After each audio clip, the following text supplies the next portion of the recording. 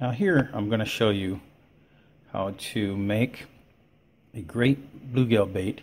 Floats on top of the water. It's great for fly fishing when the bluegills are in the beds, but it's also good when the bluegills are feeding in the shallow water. They do not have to be in the beds, and you can use this bait year-round. It works better on a fly rod, but you can use it on a bobber with a couple of feet behind that, and the bluegills will hit that also.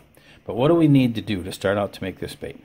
First of all, you want to go down to your hobby shop, and you want to buy these foamy sheets. They're a rubber type foam sheet, 3mm thick. This will cost you anywhere from 98 cents, depending on the sheet size, to maybe $1.80, and you can make a couple hundred of these baits out of one sheet. Next thing you want is just some regular shanked hooks. I prefer size 10, the smaller hook. I think it's just a little easier for the bluegills to get in their mouth. Your catch ratio goes up. You can use a number 8, that will work as well. It's a little larger, but again, I prefer the number 10 hook. You would need some type of leg dressing. Whether you use a Flashaboo, that's different colors for legs. You can use just plain thread if you want. You can use these rubber legs that break down in real thin layers. But anything just to give the water a little action when you're pulling your spider. You'll need a pair of scissors, something that's got a good point on it here, and we'll see why later. You'll need some epoxy, 5-minute epoxy or head cement, something that will hold that hook into the rubber body so that the hook doesn't come off or spin on you, and that will last a long time. One thing you do not want to use, do not use colored hooks like this. I've tried this. The problem is when you epoxy these colored hooks, whatever they paint these with, a lacquer paint, that will come loose, and even though your hook's epoxy, your hook will spin. If your hook spins on these, you're not going to catch the fish. The hook's going to be buried into the foam body. So that's what you need to make these top water baits. You can make them look however you want. I like to try to represent a spider. That works great. So that's what we're going to show you how to do. So first thing I'm going to do is take my foam sheet here, and I'm going to cut out the pieces I need to make my spider. So I take a piece here. This is 3/4 inches by 1/2 inch. Now my spider is going to end up smaller than that, and you can probably cut it smaller if you want to save some material, but the waste that you have is going to be very little. So you just carve that how you want. I'll give you an idea of how I carve these. You can see right there. I'll call the top part the head and bottom part the tail. So we'll carve out a couple of these. I like to go with 4 or 5. Time I get my epoxy out and mix it up, and I apply it to the hook and this rubber body. It's pretty well getting hard, so any more than that, I'm just wasting material.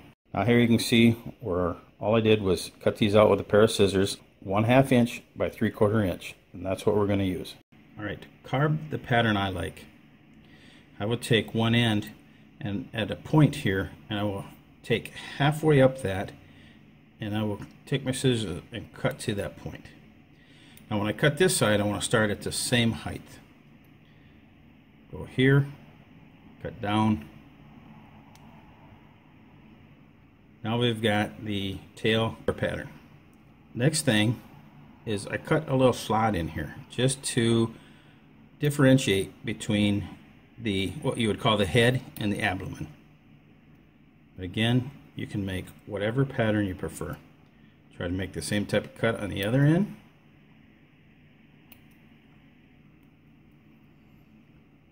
Doesn't have to be perfect. Now we take the head or the top part and we want to start rounding that off. Try to make the head a little bit smaller than the body part.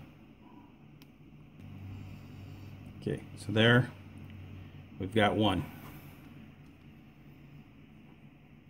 I'm going to take this, do the same thing, find a center point in your sponge, take your scissors, kind of cut to that center point, maybe a little to the side so you got a little wider tail. From the other side, the same distance up. You got a little bit of tail there. Make a small indent here to differentiate from the head and the body. The other side, do the same thing.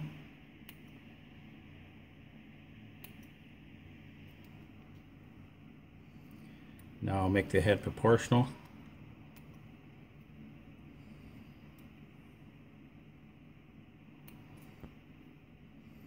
Again, doesn't have to be perfect. That's not bad.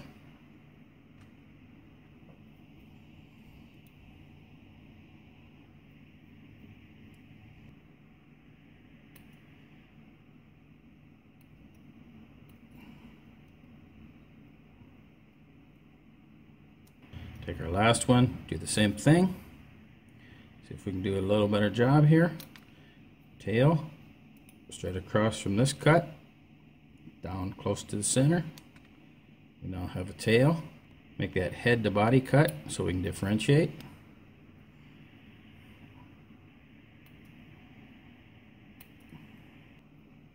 Alright, I'm going to go with that. So there now we have our bodies cut out. Now the next step, after you got your bodies cut out, is you want to make a cut on the bottom side of your pattern here, 3/4 of the way down. So you want to go 3/4 of the way here, make a cut with your scissors, and right out the top. That's where you're going to place your hook. What I like to do, start 3/4 of the way down, go maybe halfway up, take my scissors, make that cut, where that stop, go right up through the top, make a cut there. Alright, now you can see, don't have to be perfect, I've got a cut into this foam rubber where my hook can lay. To demonstrate again, take one of your patterns that you got out of your foam, go 3/4 of the way down, press in, and make a cut with your point of your scissors.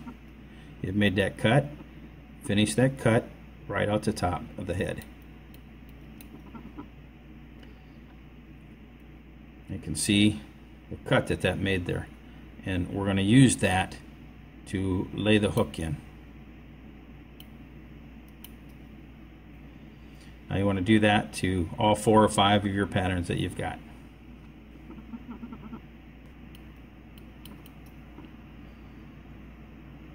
And there's another one. So I will complete those for you, and then we'll go into the next step. Now for this next step, you want to have a couple of toothpicks handy. You need the end points, at least one of them pointed. And we're going to mix up our epoxy. Now 2 things to use with the toothpicks. 1, to mix up and apply your epoxy. 2, when you're applying your hook down into our cut, we want to use the point of this to insert through the eyelet of this hook to help push that down so we're not getting our fingers into epoxy. And just kind of press that in there and then let that set. Alright, we have our epoxy mixed. So now, first thing we want to do is we want to apply some of this epoxy right into our cut here. So get some of that right down into the cut.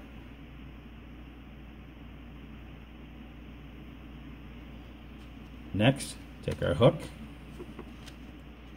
put our body down, take one of our other toothpicks, as I said, put it into the eyelet here to help press this down. Press that right down into your slot. Of course, we don't want to get any epoxy in that eyelet there. Alright, so you can see that hook is sitting in there. There's plenty of epoxy on it. Now we're going to have to hurry up as this dries. I'll get the other 4 going here real quick.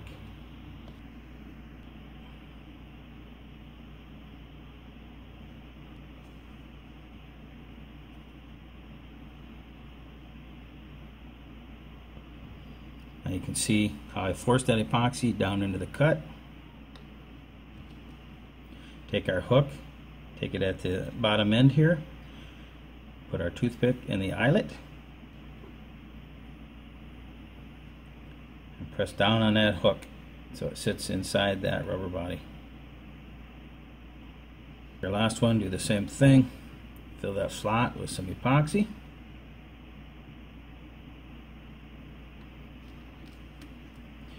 Again, we want to have our hook in that slot. It's easier now if I just take the toothpick and put in that eyelet and help push that down and push that eyelet towards the head of our body, the spider. So there, I pushed it in. We've got it right there at the head, our hook sticking out. Now we got some epoxy left. Want to add more epoxy to the bottom, covering that hook, making sure that hook is going to be well epoxied to the body. If you do that, this spider is going to last many fish. I'm not talking 10. You can catch 50, 100 fish off this spider. And in my videos that I have, I show exactly that. One video, I think we caught about 70 fish on that fishing trip. We only kept a few nice ones, but we had a lot of fun fly fishing. And the spiders on those are still good. Alright, I have those 5 done. Our epoxy's still good, so I might have been able to do 8 of these. So you can judge on how fast you get at this, but for demonstrations here, I just want to stay with 5. So next step now is, how do we get legs on this? We can use just regular rubber bands, very thin ones. We can use rubber that comes in sections like this that breaks down to use legs. We can use Flashaboo, that's very thin like this. And this really works well. The bluegills really like that, different colors, especially with a tan or a brown spider. You can even use some thread. Here's some thread I got from other things that I've made, black thread. That will work too for legs. Doesn't have to be a lot. So just something. I prefer the rubber legs and the Flashaboo. You can even, as in this spider, I used just a rubber band. I'd like to use a smaller one. I did this as an illustration on a size 8 hook, a little bigger spider. Works great. Now, when those dry, I'm going to show you how to apply the legs. Alright, here's our secret for applying legs to these foam bodies. Since it's foam and it's soft, we take a small needle, take some thread, tie a little knot in it. This needle will go through that foam very easy. We're going to push the needle through. We're going to take our legs, we're going to put them through the thread here. We're going to pull that through, and we're going to get half the legs on one side, half on the other, pulling your needle all the way through, and you got your legs with no tying. First, we're going to illustrate how to apply the rubber legs to the sponge body. We take our needle, and we have our sponge body, and we're going to push right through the sponge all the way through. Just like that. We're going to pull that. Now what I have on these rubber legs, there's 2 rubber legs there. You can see them starting to split here. I'm going to keep them together instead of splitting them. That will give it a little more strength when I pull it through. Now I'm going to place the rubber legs through the loop here. And not halfway, probably a quarter of the way. Then I'm going to pull the thread. See legs coming out the other end here. Grab that end. Slide those through. Take them off my needle. Now I've got rubber legs through my sponge body. Cut off how long I really want those legs. And now I can separate these legs.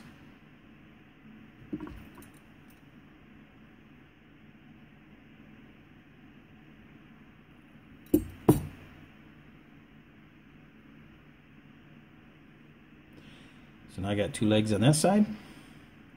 Do the same thing on this side. These are already coming apart, so these will be easy to separate. Got 2 legs on that side. And that's how to apply rubber legs to a spider or thread or Flashaboo and not have to do any tying. Okay, now I'm going to illustrate how to use Flashaboo on our legs. So I'm going to take one of our sponge bodies.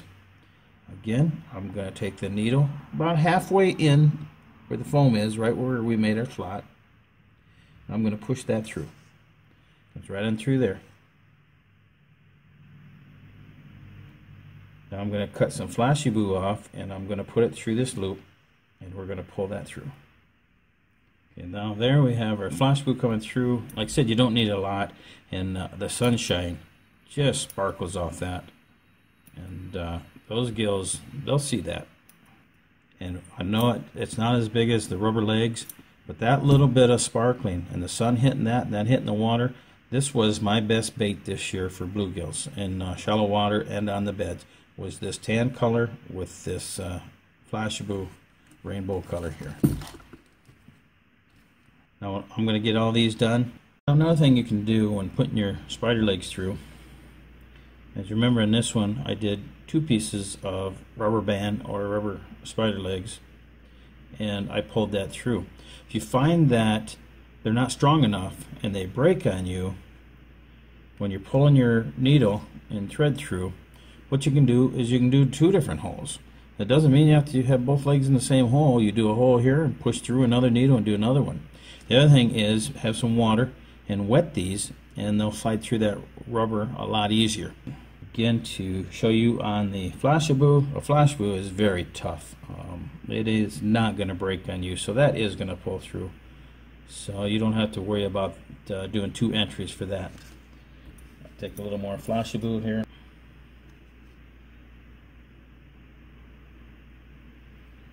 Grab that, pull it right through, just like that. Come through pretty easy. Pull some back through. Said you don't need a lot of Flashaboo.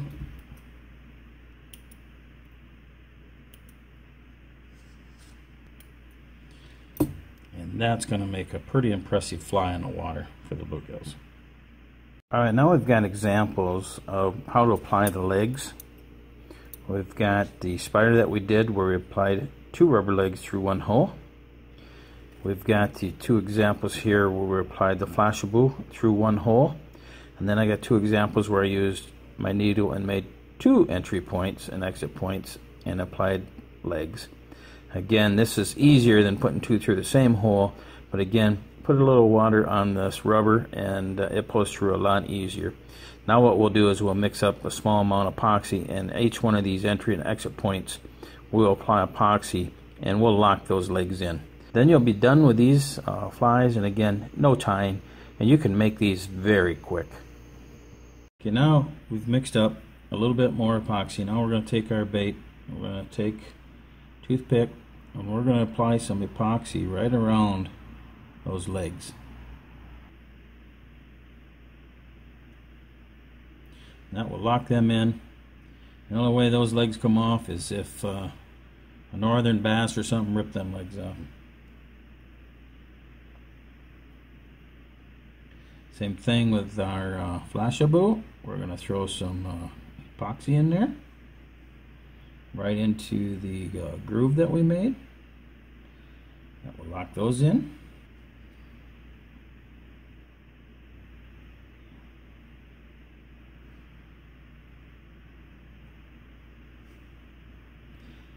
Alright, now that we've got our epoxy applied, we'll let those dry. You can see this is not hard to do. It's very simple. There's no tying, so you don't have to have a special tire or the clamp to hold these hooks and to put these sponge bodies on. I'll use them year round. I just took a video here this week where the bluegills were in heavy into about 1 foot of water feeding, and the sun warming them up. Bass come through. I just put it in front of them and they hit it. So they don't have to be on the beds. Again, you can use this with a bobber with 2 feet of monofilament on the end of that.